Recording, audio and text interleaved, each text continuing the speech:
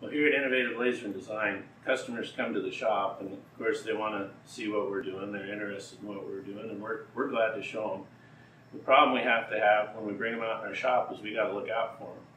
It's neat to see a laser and just say the word laser. Everybody wants to come look at the laser, and they're going to go home and tell their friends about that. But when we walk them out in the shop, we got to be looking out for them.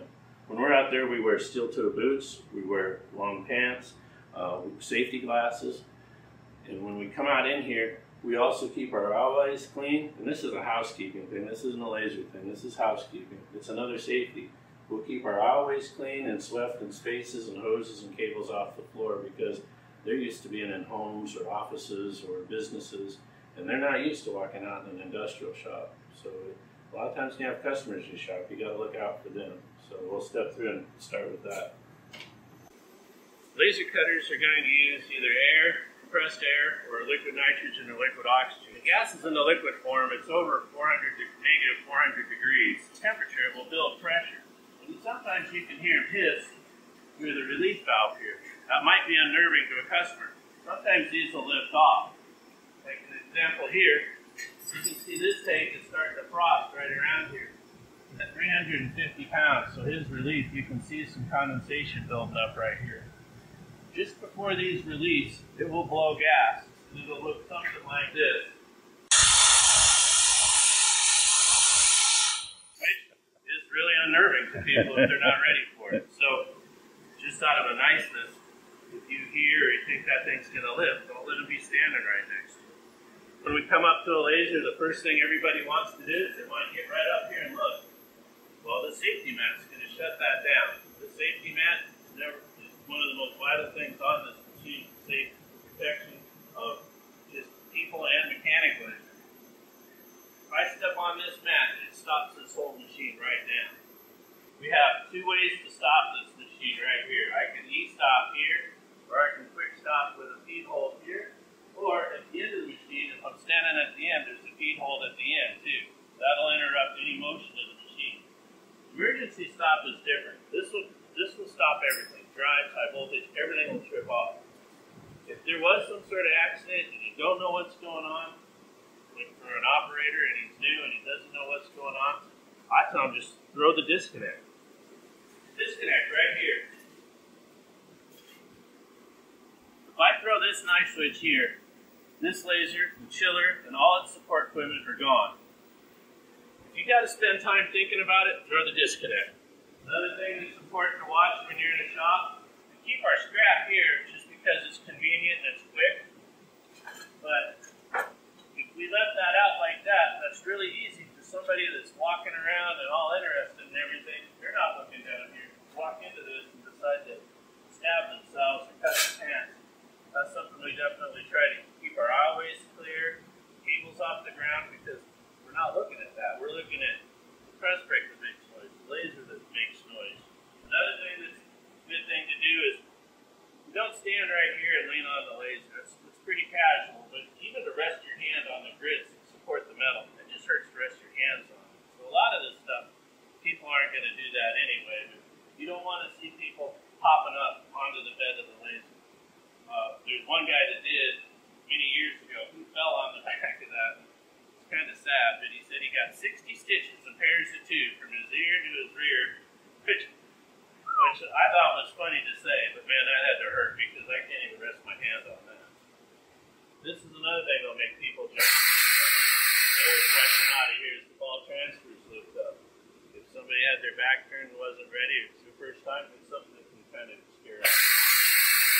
In almost every shop I go to, keeping track of scrap is really a pain, and it's hard, and it's really easy for it to get ahead of them. We use big chains like this to keep our scrap latched in place so it can't go anywhere. Then we have stuff like this where you don't want to throw a piece of steel away, but look at this. This is kind of dangerous. It's above our heads, we'll let it go, but down here we cut them off. Try to keep stuff like this away so people can't get hurt. In the shop, we have Class D fire extinguishers, and we have CO2 fire extinguishers. When you have the sensitive electronics and delicate equipment that you have, you spray that with a powder extinguisher. You just added thousands of dollars to your repair. Powder extinguishers go in, they interact with the humidity in the air, they corrode components, they corrode metal, they melt everything. They're just a total disaster. The CO2 extinguisher blows the oxygen out of there, the fire's out, and it evaporates and it's gone. CO2 fire extinguishers cost a lot more than powders, but if you use a powder extinguisher, you could have bought several CO2s for the amount of damage you were going to spend trying to make repairs off that cheap powder extinguisher. CO2 is definitely what you want to use for an electrical fire. The Class D extinguisher, we only have that for some of the special metals like the titaniums and alloys that it can actually burn. Once they start to burn, you can't put them out. And so that's what the Class D is. So on the opposite side of the laser, there's a safety mat that if you stand on that, it stops all motion, but you don't have anything like that back here.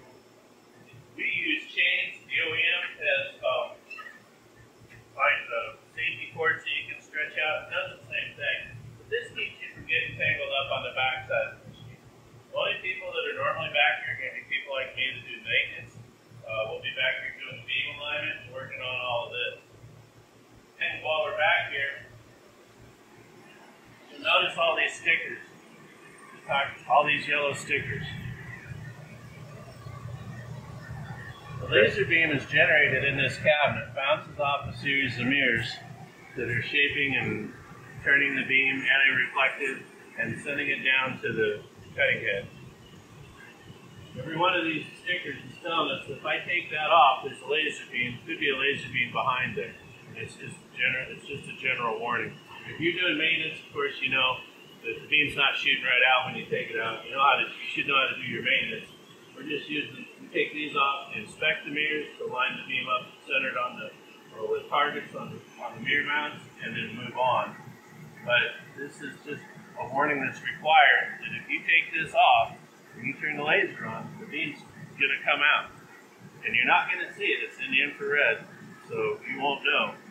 So it could be it'll start a fire somewhere when it eventually hits. Part of the deal with the chains is what they're doing is they're providing the mechanical protection, not getting tangled up in the bellows, the guides back here. There's a rail system right through there that you can see. It's rolling back and forth. And this whole gantry is sliding on this rail back and forth while it's moving around and cutting. Service panels and airs and stuff like that, you do have to get to those for maintenance.